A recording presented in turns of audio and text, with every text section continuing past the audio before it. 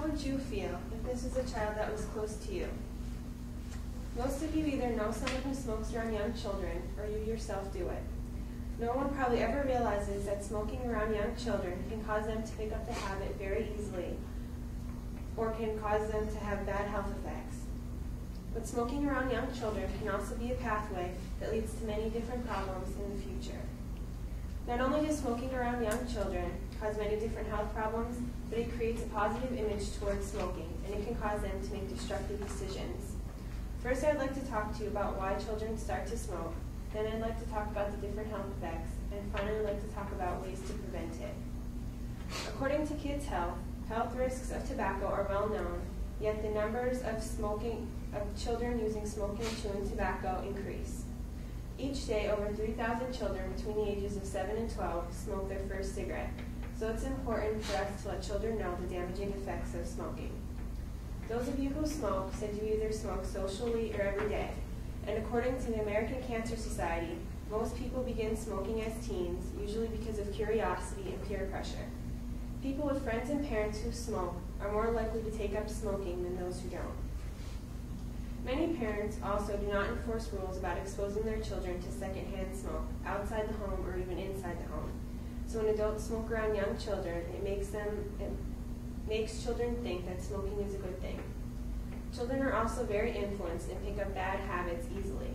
So when they witness adults who they look up to and admire smoking, it makes it seem like it's okay. According to Fox News, researchers found that preschoolers were nearly 4 times more likely to choose cigarettes if their parents smoked than those of parents who do not smoke. So according to that, because of that, researchers think that prevention programs for tobacco should be targeted at young children and rather than teenagers. The media is another major influence of children when it comes to smoking. According to the American Cancer Society, the tobacco industry's ads and other promotions for its products are a big influence on our young children in today's society. Also, according to the American Cancer Society, the tobacco industry spends millions of dollars each year to create and market ads that show smoking as exciting, glamorous, and a healthy activity. According to the researchers at Dartmouth Medical School, they found that children ages 10 to 14 were more likely to try cigarettes if they saw a large amount of smoking in movies. The researchers asked 6,522 children whether they ever tried to smoke, and they asked them if they saw a list of 50 randomly selected movies. The participants which had the highest level of exposure to smoking in movies were more likely to smoke. Not only do friends and family influence children to smoke, but the media also plays a big role. And because of this, children should know about the different health effects smoking can cause. Young children who are exposed to smoking at a young age have a good chance of facing many different health problems later on in life. Household smoking practices of parents have a major effect on their children. One important reason why it's not healthy to smoke around young children is that they're still in the developing stage, so when they're exposed to smoke, it hinders their development. Also, children's breathing rates are faster, so this means that they inhale at a faster rate, so their lungs will receive a higher amount of toxins that are in the air from the smoke. According to the EPA, in the U.S. each year between 150,000 and 300,000 infants and children under the age of 18 months old suffer from lung diseases such as pneumonia and bronchitis because they were exposed to secondhand smoke. This leads from anywhere to 7,500 to 15,000 hospitalizations of those children each year. Asthma is another major health problem that many young children have to deal with, and being exposed to secondhand smoke makes it worse. According to the EPA, 2 to 5 million U.S. children suffer from asthma, and about 20% experience more asthma attacks or more severe attacks than their other fellow asthmatics. In a home where children suffer from asthma and one parent smokes, it makes them twice as likely to be absent from school due to a breathing illness. And if both parents smoke, it makes it 4 times more likely for them to be absent from school. Studies show that even if a child does not suffer from asthma, they are 40% more likely to be absent from school because of a breathing illness.